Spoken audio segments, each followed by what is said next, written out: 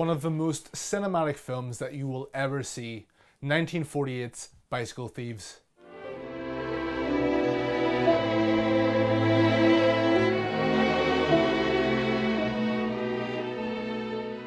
Robert Rodriguez once said, "Make use of what you have," and Bicycle Thieves does precisely that.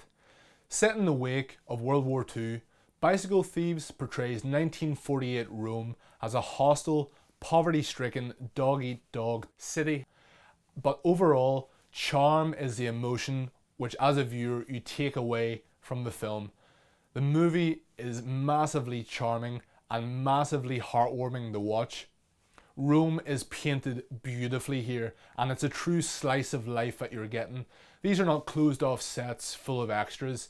These actors are genuinely running through the streets of Rome, and the passers-by are inhabitants of the town, given the day, the hour, the second that the shots were made. And it makes a real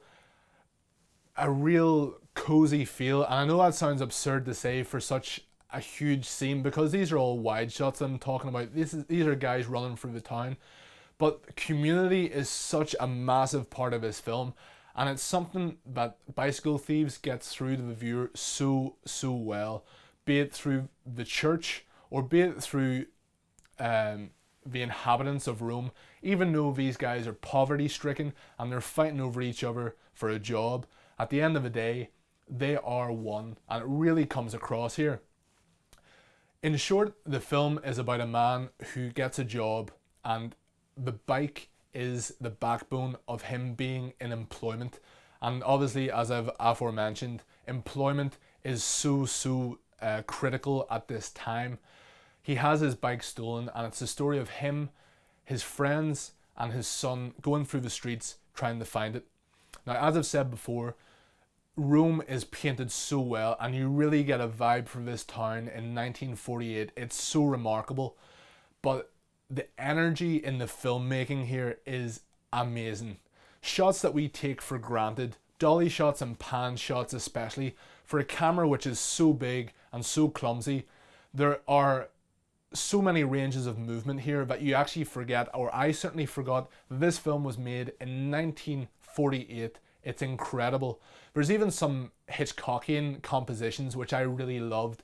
There's lots of frames within frames, and lots of shots which draw the eye to the character's eye and frame the face. It's beautifully shot, and you can tell that it is shot with so much love.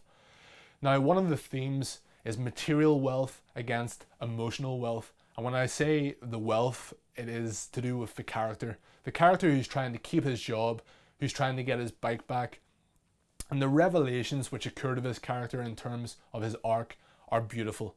It's really heartwarming, and it's almost as if, as a viewer, you realize what matters most in sync with him. Is it material? Is it emotional? It's up to you to watch, but you must watch this film. In terms of world cinema, it is unbelievable. In terms of cinema as a planetary art form, it is wonderful. Arguably one of the most cinematic films that you will see. In a nutshell, this is essential cinema you must watch. Thank you for watching.